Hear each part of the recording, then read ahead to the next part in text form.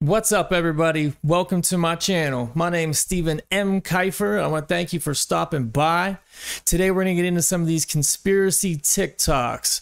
I've been digging into conspiracies probably for the better part of 20 years, and there's a whole lot of shit going on over there on TikTok. So I figured I'll start watching them with you guys until, I don't know, I get bored or TikTok gets banned, one of the two. So here goes part one. Let's dig into this. All the wildfires start at the exact same time. There's no thunder, no lightning.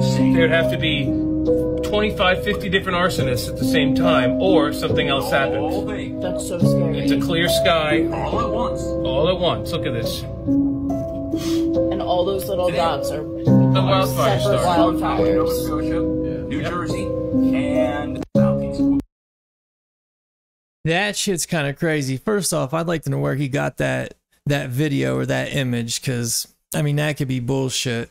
But what I do know is I'm in central Pennsylvania now, and it was smoked out one week, then nothing, and then smoked out a week after that. So did the fires just go away in Canada, and then all of a sudden they came back?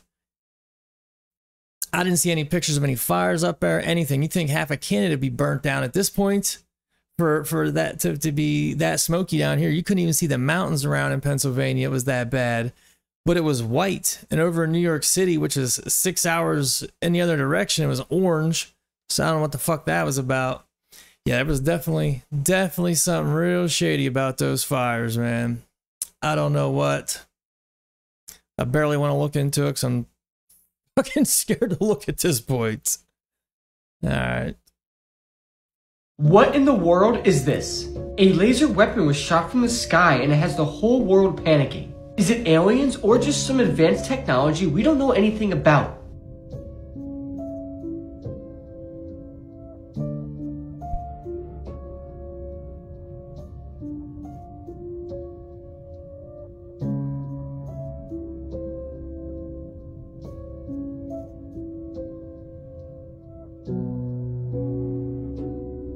Looks like a Transformers movie.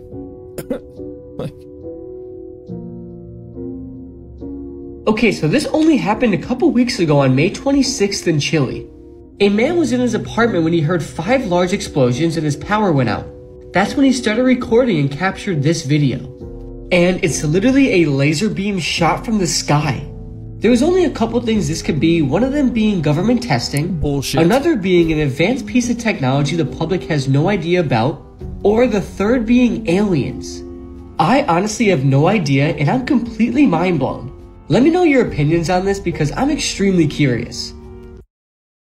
Well, I would definitely say those aren't the only two choices of what it could be, or 3 choices. It could be bullshit.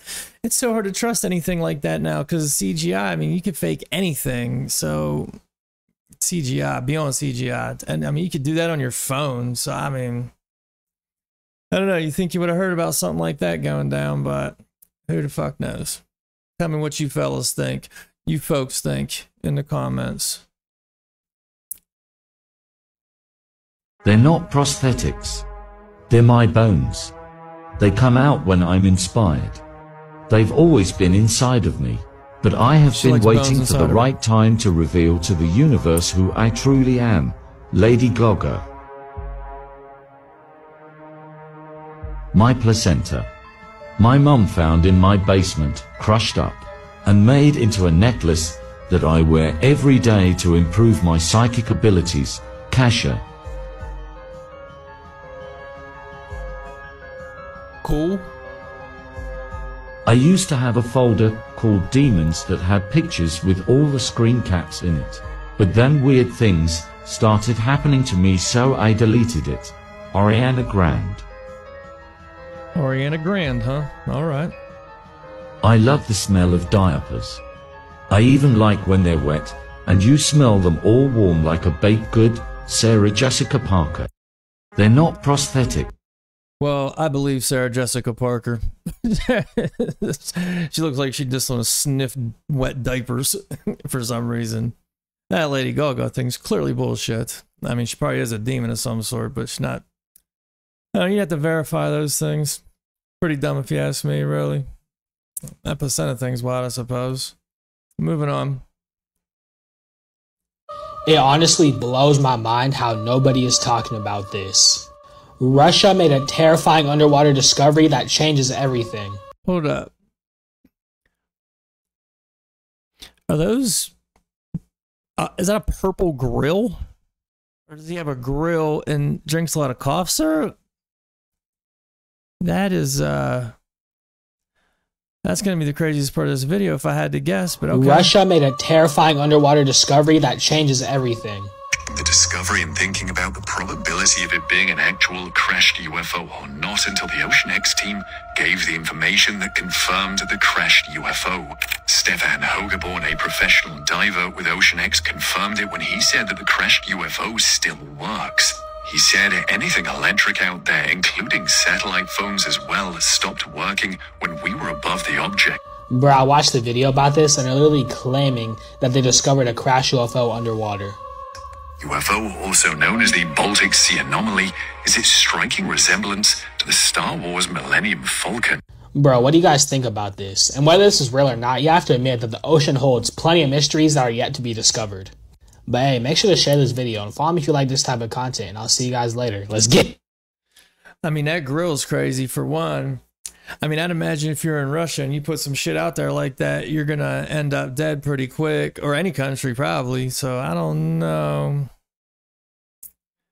Tough to say. Might be some of that Russian propaganda. You know how that goes.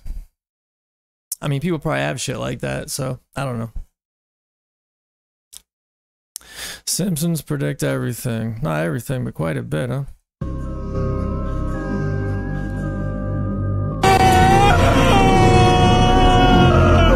Mr. S, I didn't know you budgies. I want to live.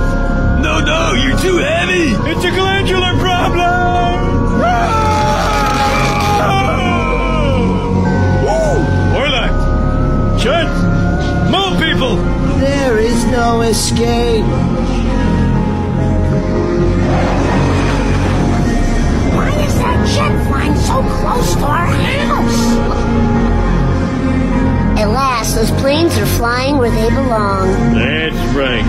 Over the homes of poor people. Top secret CIA Weather Control Division, Dick speaking. I mean pizza store! Oh, it's you, Stan. What kind of favor? This is American Dad.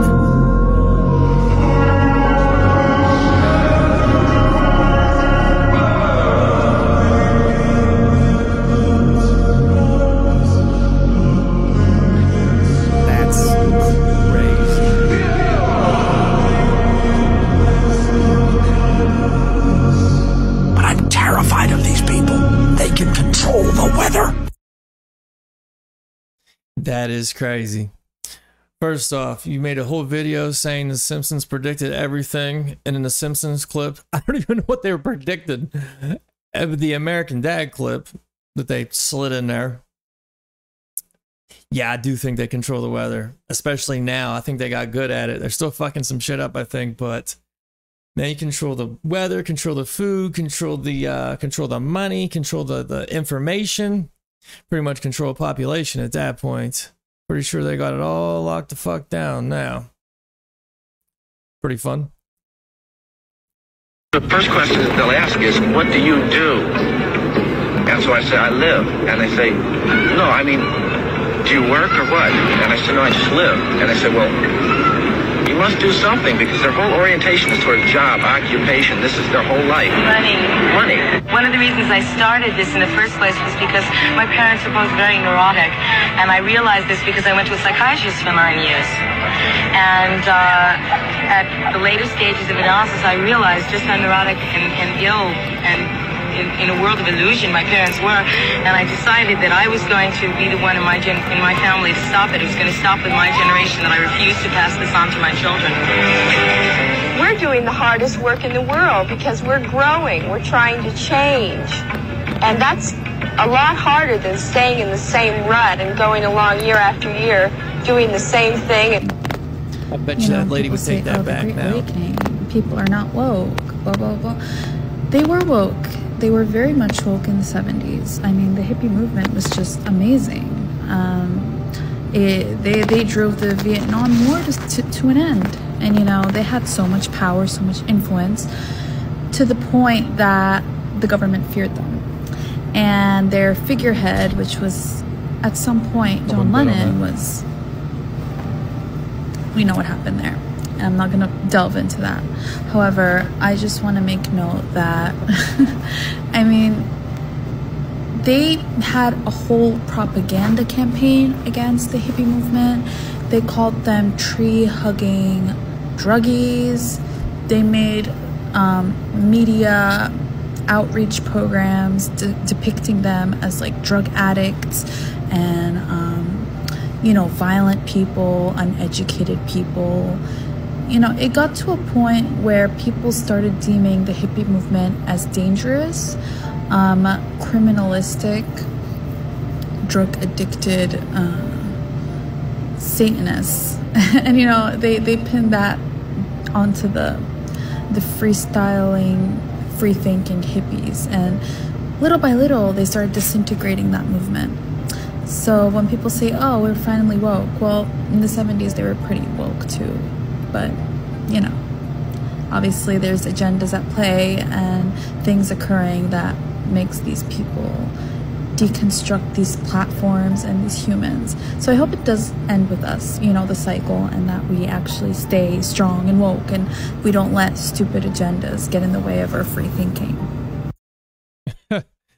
Well, kid, I got news for you. Not gonna happen. I don't know what she means by woke. She's gonna have to be more specific. Because it was the woke that's pretty mainstream right now. They certainly weren't that type of woke. They were on drugs. I mean, there was a lot of drugs involved. I'm sure not every single person ever. I'm sure if you're a hippie, you were on some drugs. Yeah, they tried, though. They definitely probably...